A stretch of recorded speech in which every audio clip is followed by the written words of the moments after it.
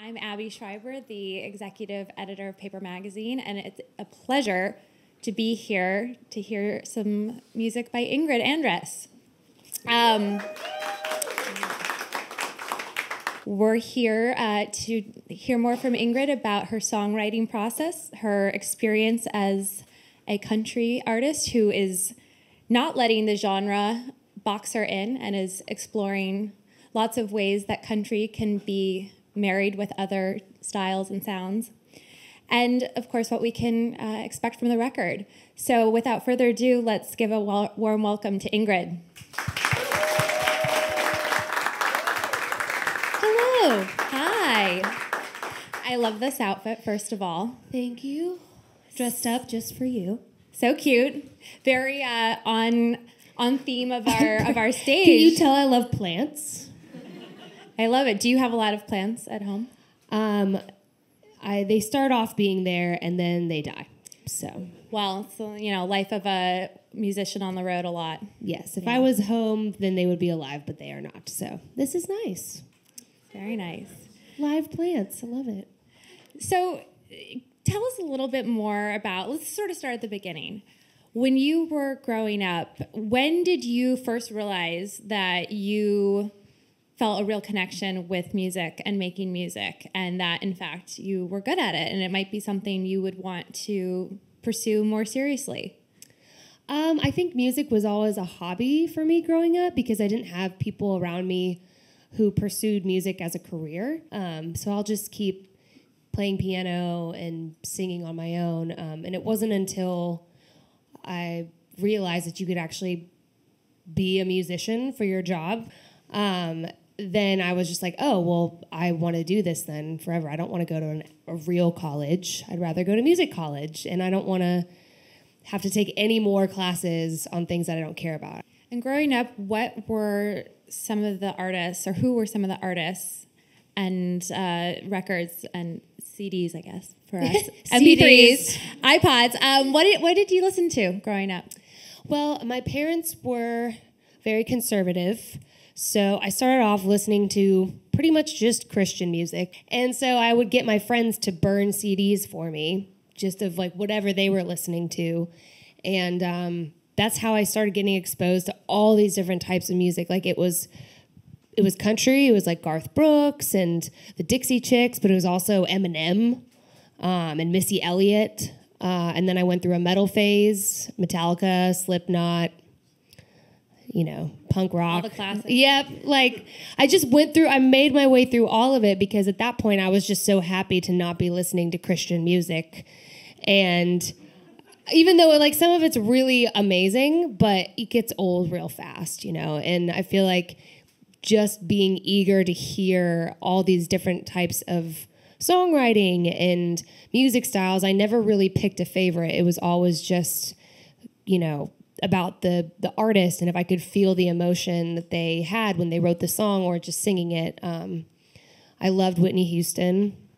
She was one of my favorites. My go-to karaoke songs, Want to Dance with Somebody, for better or for worse. It's a good one. It's a tough one, for sure. Most people leave the bar being like, ooh, tough. Oh, I would say I feel like probably people don't want to go up after you. Not after I drink a little bit. No, it's pretty bad. It's like sad Whitney Houston. So, but I never really picked like a favorite artist growing up. I just loved music in general, and so I feel like that's kind of helped kind of mold my sound because I just like good music. Like it's hard for me to really label music based on genres. It's just, to me, I'm like, do I like it or do I not? And that's it. Fair enough.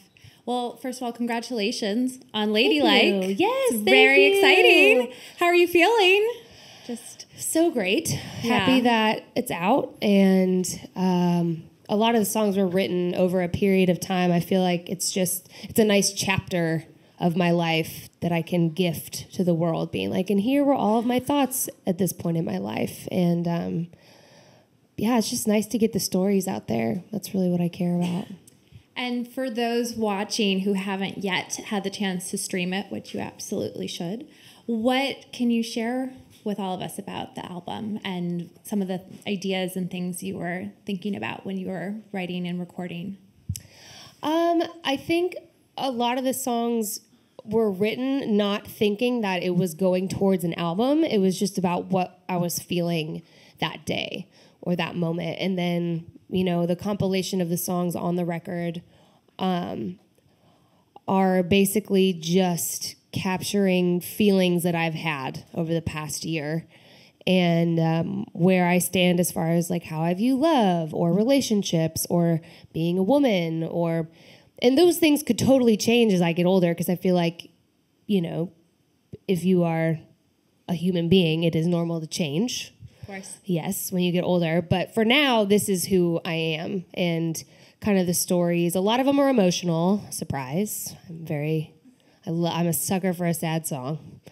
And a lot of them are just ways at which I'm analyzing emotions and how I process them. So it's just very much the stories that I tell in the album are very much things that have either happened to me or to my friends or people that are close to me. It's all very personal. I was sharing with everyone here earlier how much both your song really resonated with me and with the team over at Paper when we heard it, when you came by our office about a year ago. So tell us a bit more about writing that song and some of the things you were hoping to express in it or things you were thinking about while you were working on it. Yeah, absolutely. That song actually started, it was on a day that I honestly didn't know what I was going to write about because me personally, I wasn't going through anything super emotionally charging or one way or the other. And so that's when I was like, okay, well, what are my friends going through? What have we been talking about the past few days? And they were on Bumble. And I, would go onto their accounts with them and be like, oh, who is this? And like, oh, do we like them? And I would kind of see their conversations that they would have back and forth with these people that they hadn't met yet. And it was just so interesting to me, like that human emotion that goes into, meeting people over, dating apps. It's so different than meeting somebody in real life, but that's kind of the generation we live in now, and I don't think there's anything wrong with that, but it was interesting to see how people talk to each other over text than they would in real life. Like half the stuff these people were saying, I was like, would you actually say that in real life? Because I feel like you wouldn't. So it was really just channeling my friends' frustration because they're obviously looking for a deep and meaningful relationship, which I think we all deep down want, even though casually dating is like the popular thing to do now, which I'm totally here for, by the way. But I think deep down we really want to end up with somebody who understands us, and the best way that happens is with solid communication and being straightforward. And for some reason, we're so bad at doing that. And I just wanted to write something to encourage my friends that it's okay to stand up for what you want in a relationship because we deserve the best from everybody. So both was just me venting what my friends had been frustrated about, which is guys showing interest and then not texting them back. It's like, why can't the guy just tell her that he doesn't want to go out? Like, why do you have to ghost somebody? Like, it's just this whole psychology I just don't understand. I don't understand people. That's why I stay in my house all the time. Just kidding. But it's an interesting time in the dating world for our generation. And so I just wanted to speak into that and let people know that you can just say whatever you want in a respectful way, of course. What have been, over the course of your career, or even just your own life, personal life, friendships, where you've gotten advice from people that maybe was bad advice, and did you listen to it? I feel like when you are broken up with, I feel like you kind of will do anything to kind of fix whatever feeling you're having because you don't like it and it's uncomfortable and you just want to get rid of it as soon as possible. So you go from, or at least I go from not listening to anybody to tell me all of your remedies for heartbreak because I am here for it and I will do it now. So that's what bad advice was inspired by. I just was like, okay, I'll drink an entire bottle of wine by myself and see how I feel. Sure, I'll make out with random people. It'll be great. And they just didn't ever really work. You know, it works for a second, and then you're just like, oh man, what did I do? The namesake song on the album, Ladylike, really pushes back against a lot of the narrow stereotypes and expectations people often have for women, even today. As an artist, as a female musician, as a country musician, have you found yourself encountering any of these expectations or feeling pressured to act a certain way, look a certain way, or sing or perform a certain way, or any experiences that have directly fueled the song? I think I didn't really experience a lot of it before I became an artist. As far as like when I was a songwriter, I feel like I would just go into a room and demand the respect that I thought I deserved. And I feel like I was raised well in that fact, where my mom and dad never told me I could or couldn't do anything because I was a girl. And I never really thought of being a girl as a disadvantage. You know, the song Ladylike, I feel like how I act sometimes in the country world, I feel like sometimes people don't really understand it, which is why they attack it. Like me not wearing a bra, for example. They're very uncomfortable, and I don't feel like explaining that to a bunch of people, you know?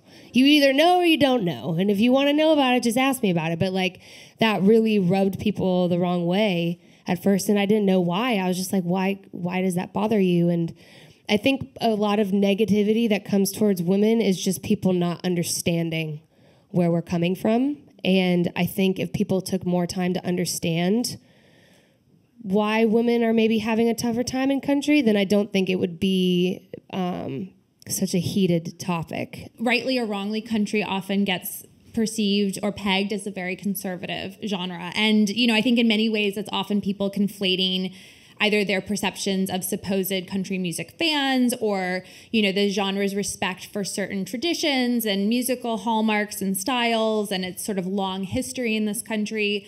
But, at the same time, for a long time, there's always also been this parallel tradition within country music with the outlaw country scene. And you have these really soul-bearing, rebellious, especially female artists from Loretta Lynn to, more recently, the Dixie Chicks, and now today with artists like you, like Casey Musgraves, Maren Morris, and others.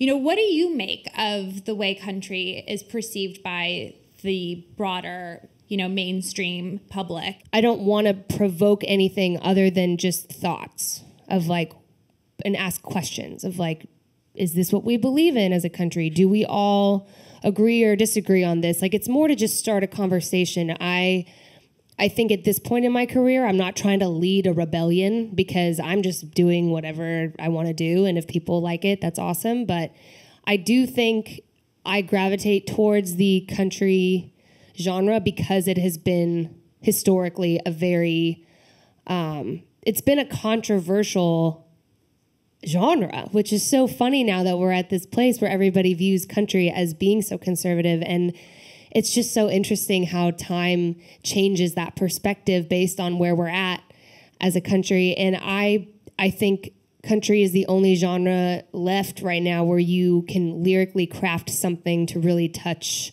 the hearts of people around the world. And I think this next stage of country will go back to being kind of what it stood for in the first place, which was for the people, not just for select people. And I think there are a lot of things happening in our country right now that need to be talked about that country could really help with. And so I'm really hoping that some of us can do that in this lovely music world of ours. So your music, you're rooted in many ways in country music traditions, and yet your music really does transcend lots of different genres. So I'm curious to kind of hear more from you about your thoughts on where country especially is heading as more and more young artists are kind of coming up through the scene in Nashville, coming up through certain traditions and hallmarks of country music, but are starting to explore other sounds or collaborations or expanding what we think of as both a country music song and a country music artist. Mm-hmm. I mean, I think it's a really exciting time for country music. I know a lot of people would fight me on that because there are a lot of new artists coming in and really adding new sounds and new ways of telling a story that is, sometimes doesn't go over well with people. But I feel like, to me, country music, why I got into it was because of the storytelling and the real emotion of somebody telling a story that we can all relate to in some way. Like, I can't really relate to Cardi B's songs most of the time, as much as I'd like to. I think I do, deep down. But there's something with country where there's a story for everybody, and even if you've never lived on a farm or you've never lassoed a horse or whatever, I feel like you still get that emotion from the stories that people tell in country music because it just comes from a real place of family and where you grew up and not forgetting that and values and morals. And to me, country is about singing about the country you live in. What's happening in the country now? Country music has always paralleled whatever's happening in society, at least up till recently, I feel. And so to me, country is whatever we are as a country. And I think people coming into the genre and expanding it is actually helpful because it's making it more relevant to who we are as a society now. And we shouldn't be afraid of new sounds and new people coming into the genre because that's just who we are as a country. And we're forever going to be changing, and not saying that the way country was before is right or wrong. It's just what we were as a country before. And now we're growing, and it's a beautiful thing. Thank you so much for spending a minute chatting. Yes, and of course. Without further ado, we will get to hear you perform some of the songs off of your new album, Ladylike. Woo! Thank you.